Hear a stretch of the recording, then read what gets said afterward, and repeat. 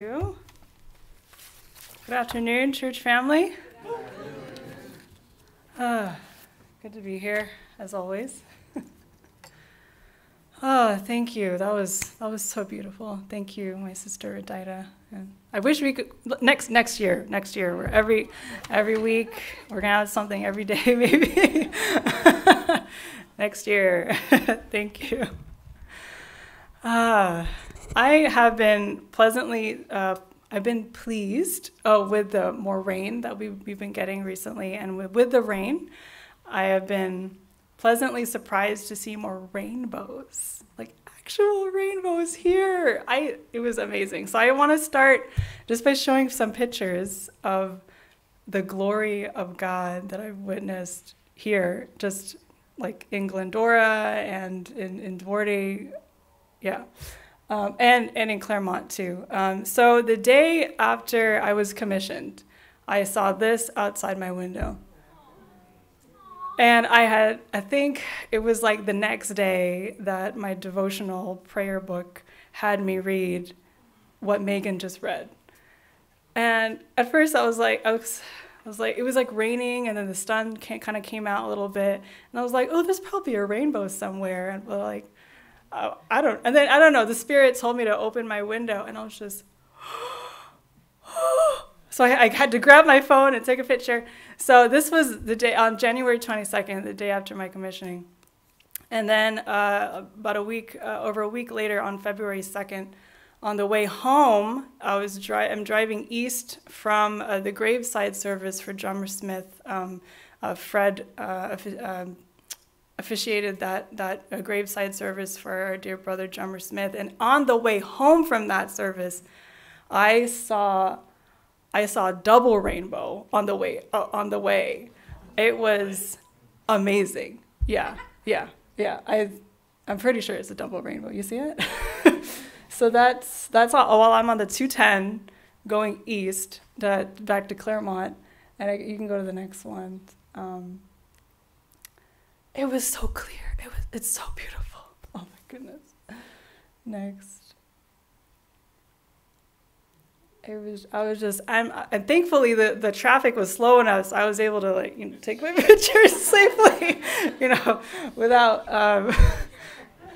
yeah, I know. Yeah. Next. Is there next one? Is there another one? Right? Yeah. I think, is that it for the rainbow? Okay. So what is a rainbow? According to the National Geographic Society, a rainbow is a multicolored arc by light striking water droplets. The most familiar type of rainbow is produced when sunlight strikes raindrops in front of a viewer at a precise angle. The colors on a primary rainbow are always in order of their wavelength, from longest to shortest. So the longest is red, orange, yellow, green, blue, violet. And if you're able to show, keep a picture in the corner of the rainbow, that'd be great. So what does a rainbow mean in the Bible? Let's read it. Let's read. So let's read it again, even though we just heard it. Well, part of it. So Genesis 9, I'll start from verse 8.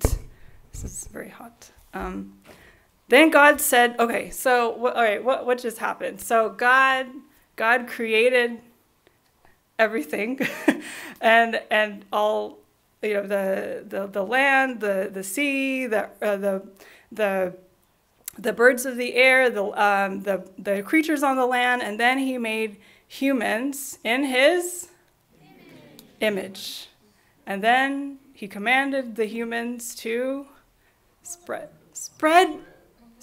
all over the earth, because God wants his purpose for creating is not only because of his own goodness and his creativity and awesomeness, but he wants his image to cover the earth and maybe even the whole cosmos. But starting on planet Earth, he wants his image to spread. He wants his image. And then he gives the humans a choice. He gives the humans a choice to trust in God's wisdom or to trust in their own wisdom. And what do the humans choose? Their own wisdom, to define good and evil on my own terms. And that introduces sin into our story. And we still see the effects of sin. Sin is the inward turning of the human heart that has been seemingly permanent all throughout human history. The automatic inclination from birth to focus on me, myself, and I. One of the first words that a child will say is mine. Mine. Everything's mine, right? And then as we get older, it's again that inclination to say that everything that I want is for me and my tribe, even at the expense of you and your tribe. And that started wars and death and violence, and we see that throughout the whole biblical story. But then God, and so at some point, God is grieved because every single human being has only evil in their heart. All their thoughts or inclinations are evil, and God is grieved. God is grieved, and many of us are familiar with the story. But God in his grace, I believe, provides someone like Noah who knows God and loves God, and through him, through his family, provides salvation, provides a new way of living, a new creation to live and out into eternity. That's the whole entire Bible. Anyways, so I'm just trying to, so the image of God, God's purpose for creating is for his image to spread everywhere. His creativity, his goodness, his character reflected out into the world. Okay, he, in his mercy, God wipes out almost everything, but not everyone, and not everything. It's an act of mercy. It's an act of salvation. It's an act of preservation, preserving the goodness of what he created. He could have just blasted everything. He could have had multiple floods, like, oh, trial and error, oh, I messed up. Whew, let's wipe that again. Okay. But we see in the biblical story that God does not do that. So it rains. The rain is pounding for 40 days and 40 nights, and there's water even coming up from the ground. And then they're in this box, this floating temple for a year, for over a year. These chosen humans and chosen animals, over a year, trusting in God to be their salvation. And so this is where we find the story in Genesis 9. God makes a promise, a covenant with this family, with the only remaining human beings on this earth. They don't have to do anything. God makes this promise out of his own mercy and goodness and character. So verse 8, then God says to Noah and to his sons with him, I now establish my covenant with you and with your descendants after you and with every living creature. He's not just making it with the humans, he's making it with every creature. That's amazing. That was with you. The birds, again, the male and the female of every animal, the birds, the livestock, all the wild animals, and all those that came out of the ark with you. Every living creature on earth, the sea has subsided now. And so they're able to come out of the ark, and he's making this covenant. Verse 11, I establish my covenant with you. Never again will all life be destroyed by the waters of a flood. Never again will there be a flood to destroy the earth. Verse 12, and God said, this is the sign. This is the sign of the covenant, the promise that I am making between me and you. This is the first covenant that God makes with human beings. Only it's him making the promise. It's him. They're not making a commitment. God's making the commitment. He's reaching out his hand first without anyone making a deal with him. I'm making this covenant with you and every animal, every creature with you, and a covenant for all generations to come.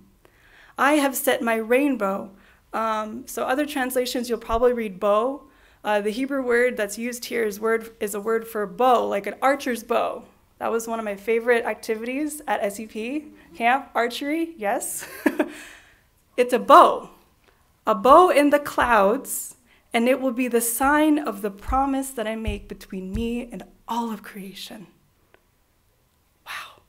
Whenever I bring clouds over the earth and the rainbow appears in the clouds, that means it's raining, but it's also sunny. That's anyway, they probably saw that while they were on the ark. I will remember my covenant between me and you and all living creatures of every kind. Never again will the waters become a flood to destroy all life. Verse 16. When the bow appears in the clouds, I will see it and remember the everlasting, this a forever promise between God and everything that he created of every kind on earth. So God said to Noah, this is a sign of the covenant that I've established, again, with me and all life on the earth. So, a bow in the sky. What does a rainbow look like? So next picture, please. Whenever you're able to. What does a rainbow look like? Does it look like this? Is it upside down? This is I visited this in San Francisco, represent. This is, I think, Cupid's span. I think the sculptor, as I left my heart in San Francisco. So it's so clever, right? But that's an archer's bow. I know. That's real. It's a real sculpture. But it's not a real bow and arrow. But does the bow look like this? A rainbow? No. It looks like, next picture. It's like this, right? So when you're with the bow, if you've ever done archery before, where is the arrow pointing?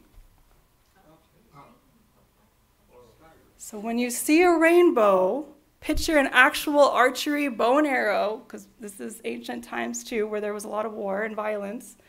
Where is the arrow pointing to? Heaven. To God. I learned that this week. This is amazing. Oh my goodness. God is saying that a time will come when punishment will not come down upon the earth, but will fall upon God himself. He has been pierced for our transgressions. Oh my gosh, it's all about Jesus. It's all about Jesus. At first, what does a rainbow have to do with Jesus? But now I'm getting, the bow is a sign of his covenant. It's all about me, God preserving everything and everyone, all undeserving, not people who defy him, people who hate him, people who don't even know him, people who choose to live apart from him, people who don't care to know him, even animals who probably are not smart enough to know this God, the Creator. It falls upon him in a supreme act of mercy. Jesus is the fulfillment of the promise made with the rainbow back in Genesis. On the cross, Jesus, God, Father, Son, Spirit, in the God-man, the person, the Son of God, of Jesus of Nazareth, who was more than a mere mortal. He's the Son of God himself. God, oh my goodness, on the cross, the punishment that we deserved fell upon God himself instead of us. And I want to read from Isaiah 53, verse 5. That's what God was prophesying. He was prophesying about himself. Isaiah 53, verse 5. But he was pierced for our transgressions. He struck himself. He was crushed for our iniquities. The punishment that brought us peace with God was on him, and by his wounds we are healed. So the next time we see a rainbow, who do we think of? Jesus and the heart of our God. Whew. God's purpose for the world is for his image to cover. He wants his image. When we hear about the story of God sacrificing himself to save us from ourselves, to save us from the power, the slavery of sin, what was Elijah and Jesus and Moses talking about on the Mount of Transfiguration? We talked about that last week. In the Gospel of Luke, they talk about Jesus' exodus. We just heard about the historical exodus of the Africans and the blacks, their exodus.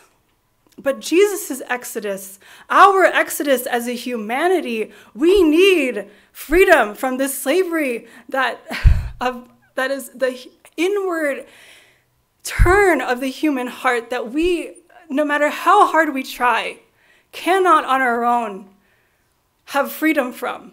I cannot have freedom in my own power from my shame. I cannot have freedom from my self-loathing, from my hatred towards myself and towards other people. I cannot forgive in my own strength. I need freedom from this sin, from this inclination to have everything be about me. I cannot do it on my own. I need freedom. I need an exodus from here. I need a way out. Jesus provides that way out because he was tempted in every way, yes, but he never gave in. He was and is the glory of God that we were made to be, but failed to be. But he provides the way out. He is the exodus from sin, from spiritual darkness, from spiritual death into a new way of life. And the only way that we can be living, if we're going to be living together forever.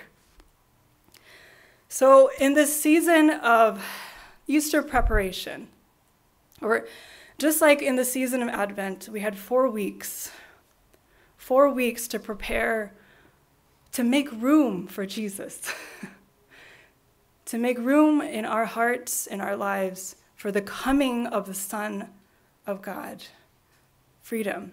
So in these 40 days, we already started just on Wednesday this past week, 40 days, not including Sundays, because Sundays are feasting days. Sundays are days that we celebrate the resurrection, because the resurrection happened on the first day of the week, on Resurrection Sunday. So every Sunday, even apart from the Lenten season, every Sunday is like a mini Easter. Isn't that awesome? Every Sunday, we get to celebrate the truth and the reality of our resurrection power, of our resurrection life in Christ, the new creation. So one of the ways that Christians all throughout history, this is an ancient tradition adopted by Christians who want more than anything to follow this Jesus, to follow this way of Jesus. And one of the ways that some of the ways that it's been practiced is by prayer, fasting, and almsgiving. There's different ways to fast. It's not just fasting for just water and food, but there's different things that we can fast from. There's also almsgiving, giving to the poor. One of the things that I experienced this week, it was actually on Ash Wednesday, I volunteered for the first time with one of our assistant pastors, Ezer.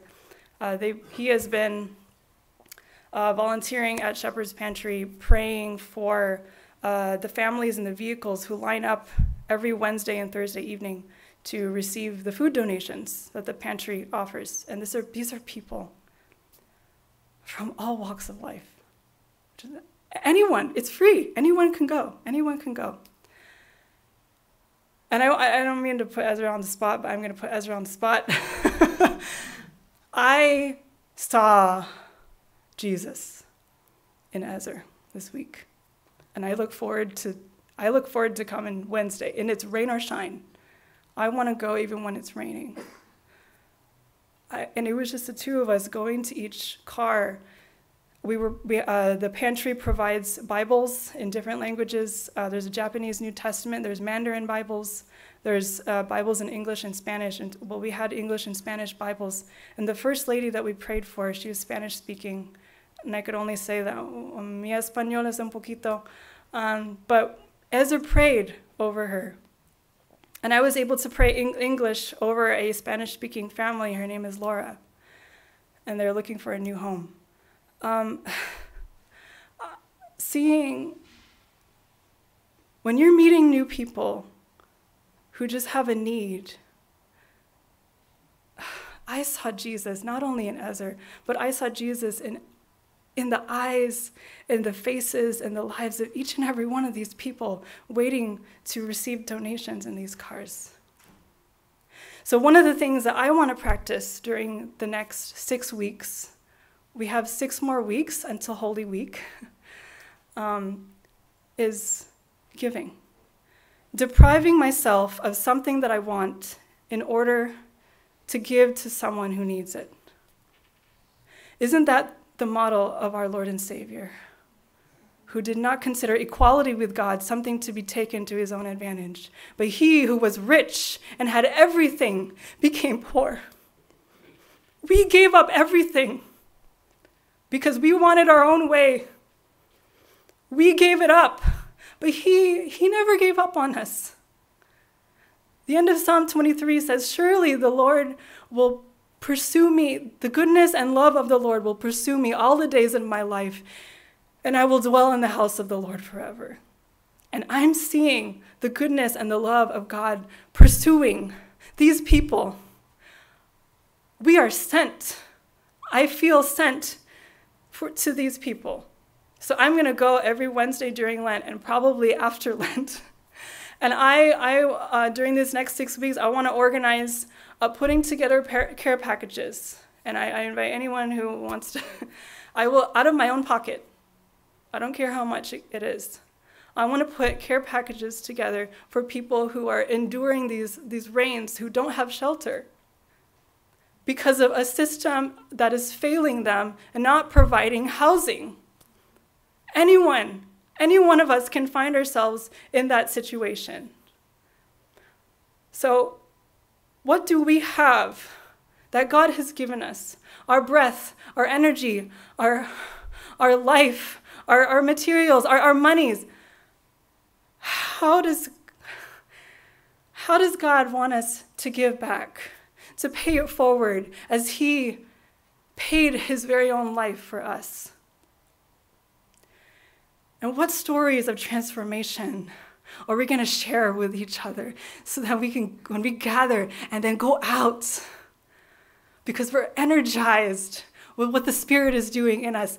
Oh, I know that God has good plans for this congregation and the church as a whole, good plans for San Gabriel Valley, for Glendora, and wherever.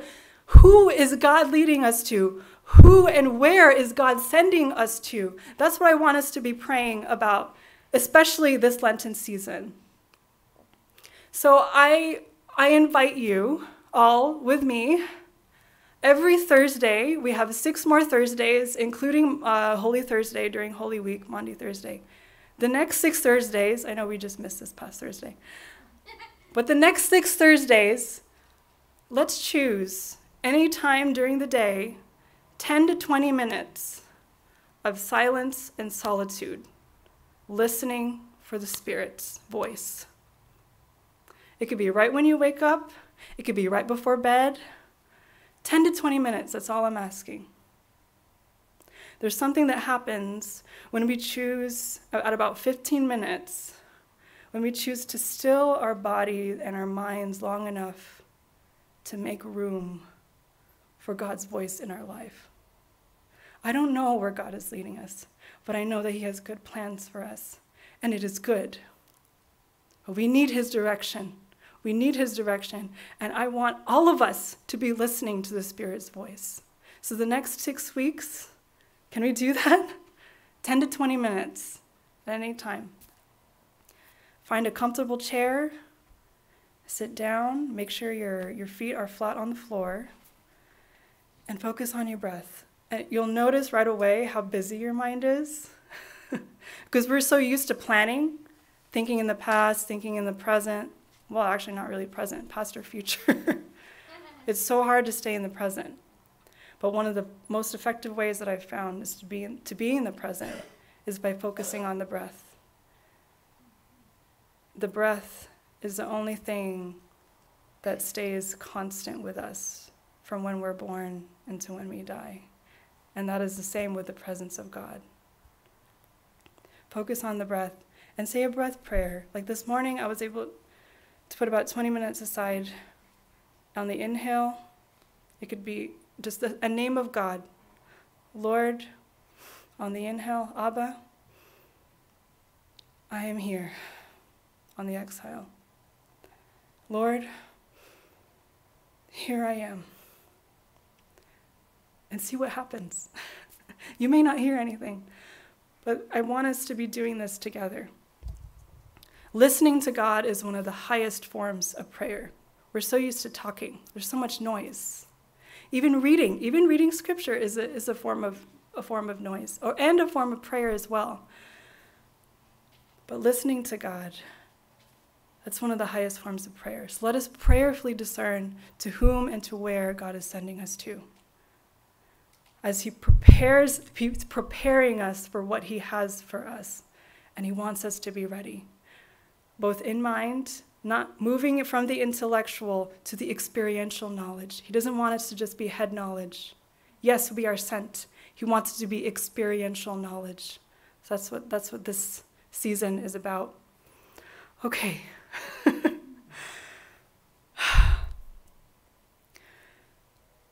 So it's all about Jesus. It's always been about Jesus. So for those of you joining us online, this is our time where we reflect on the word, the truth that has been revealed to us through the scriptures today, and how the symbols of the body and blood of our Lord Jesus, it's all relevant, it's all connected. It all has to do with Jesus and his transformation in and through us. So I'll just read the same prayer that was read earlier today. I'll just pray with me. Lord, in Micah 6:8, you say, "O people, Yahweh has told you what is good, and this is what he requires of you, to do what is right, to love mercy, and to walk humbly with your God. Today we choose to walk humbly with you. Today, through the Lenten season, and through every day, Lord, through every season of life, we choose to live by your Holy Spirit and to follow your lead. Help us to hear you clearly during the next 6 weeks and onward. For we do not want to walk by pride or self-sufficiency. We want to walk with you."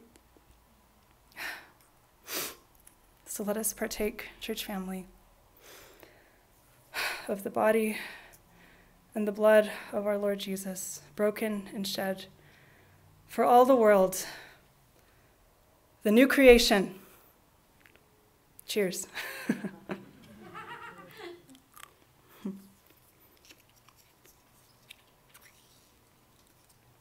New creation life. Imagine it's glowing light and you're putting in God's light, God's life within you. That empowers us to live sent.